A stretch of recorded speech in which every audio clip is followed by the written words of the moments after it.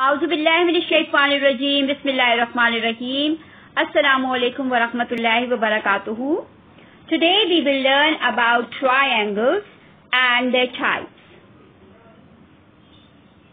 Look at the figures given in this T-chart. In column number 1, we have shapes that do not have their ends meeting. So they are called open shapes. And in the second column, we have shapes where the ends of its lines are meeting. So they are called closed shapes. A triangle is a closed figure that has 3 sides, and this is called the vertex. And the plural of vertex is vertices. So how many vertices does a triangle have? Yes, 3. So a triangle is a closed figure that has 3 sides and 3 vertices.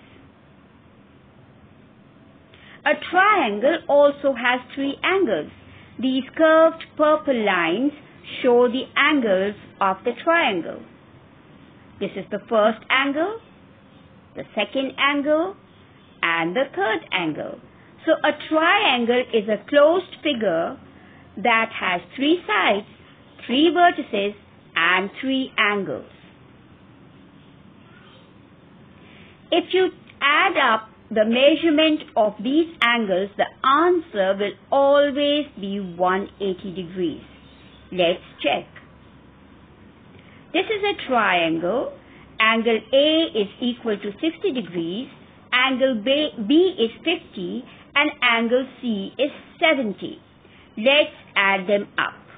70 plus 60 plus 50. The answer is 180 degrees. Now we have 2 more triangles here. Pause the video here and add up the angles to check whether they come to 180 degrees or not. Triangles can be classified according to sides and according to angles. Number 1, according to sides. Look at this triangle. All the sides of this triangle are equal. Such a triangle is called an equilateral triangle. Equi means equal and lateral means side. Now look at this one. In this triangle, only 2 sides are equal. Such a triangle is called an isosceles triangle. Now look at this one. In this triangle, all the sides are of different length. One is 7 centimeters long, the other is 12 centimeters long, and the third one is 15 centimeters long. Such a triangle is called a scalene triangle. So, a scalene triangle is a triangle which has all sides of different lengths. Number 2, according to angles. Now look at this triangle. This triangle has 3 angles like all the other triangles. The measurement of angle A is 75 degrees. The measurement of angle B is 43 degrees. The measurement of angle C is 62 degrees.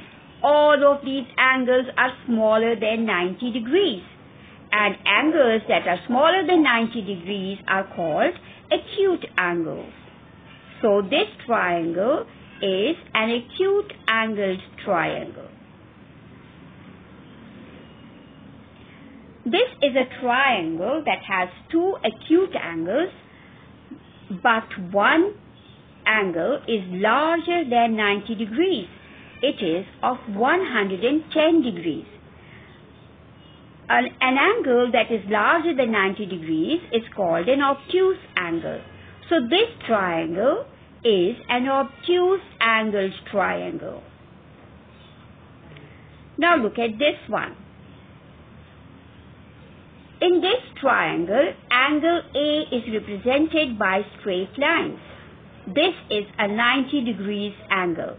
A triangle that has one angle equal to 90 degrees is called a right-angled triangle.